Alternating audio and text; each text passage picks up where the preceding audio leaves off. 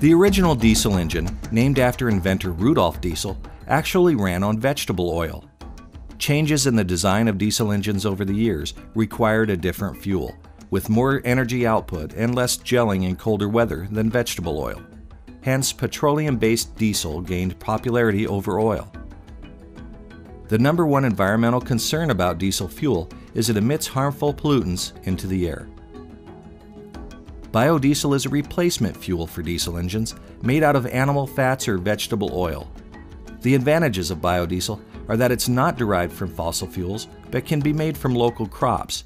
It lowers greenhouse gas emissions, and the production and sale of biodiesel generates a domestic fuel economy. The University of Idaho is one of the pioneers of biodiesel research, having over 30 years of experience working with biodiesel fuel. At the University of Idaho Biodiesel Education Program Farm Scale Production Facility, we make biodiesel from a variety of feedstock.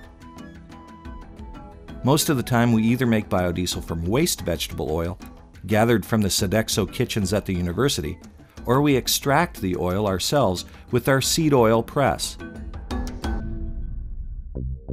Let's take a moment to examine our standard recipe for making biodiesel. This is production specialist Joe Thompson, your biodiesel chef for the day. To make biodiesel, you remove the impurities of the fat or oil and change its viscosity so that it can burn in a normal diesel engine without mucking up the fuel lines. You do that through a chemical reaction called TRANSESTERIFICATION. TRANSESTERIFICATION is the biodiesel making process and is simply a reaction of the vegetable oil and alcohol using a catalyst to speed the reaction. The process is relatively simple. Add a certain amount of alcohol to your catalyst, combine the mixture with your feedstock, then heat and agitate for a short period of time. The result is a layer of biodiesel and a layer of glycerin. Remove the glycerin by draining it off the bottom, and then use a wash process to remove contaminants.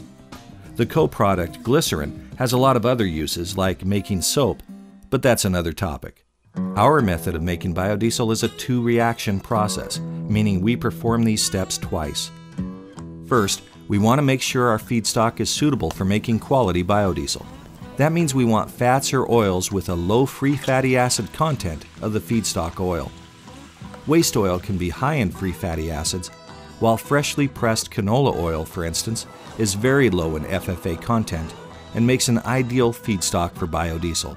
The more FFA in the biodiesel, the more catalyst you must use and the more soap you'll have to clean out of your finished biodiesel. Second, we create a mixture of methanol with a catalyst like sodium methylate.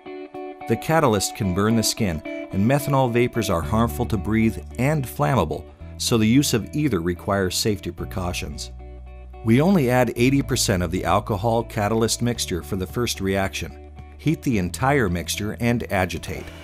We're using a heat regulation unit with a thermocouple and are agitating the mix with a paint paddle on a heavy-duty drill stand.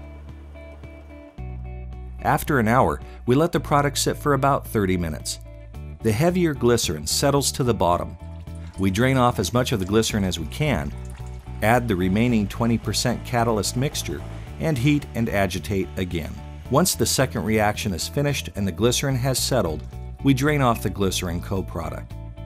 The remaining liquid is biodiesel. However, it still has some excess methanol, catalyst, and other impurities mixed in. There are several wash methods, but we prefer to use a dry wash method, filtering the biodiesel through ion exchange beads.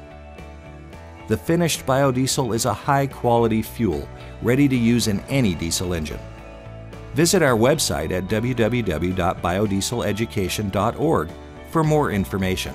We're on Facebook and Twitter too.